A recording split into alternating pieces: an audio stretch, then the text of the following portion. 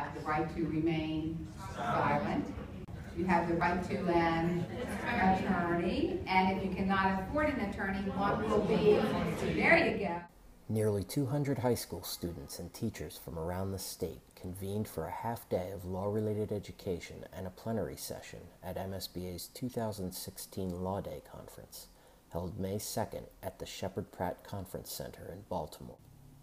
This year's conference focused on the 50th anniversary of the United States Supreme Court's landmark 1966 decision, Miranda v.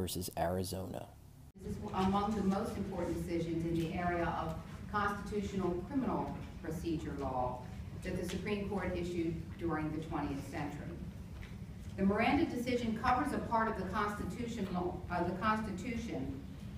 in particular the Fifth Amendment to the United States Constitution, that is at once familiar to us, but yet not particularly well understood. And the Fifth Amendment does multiple things, but for our purposes today, the Fifth Amendment has the provision that you have a right against compelled self-incrimination. The conference faculty, comprised of volunteer attorneys and judges, discussed Miranda in various contexts, including as depicted in movies and television, Miranda abroad, and more. By participating in Law Day, students, you all, are getting real-world experience about the law and how it applies to everyday lives.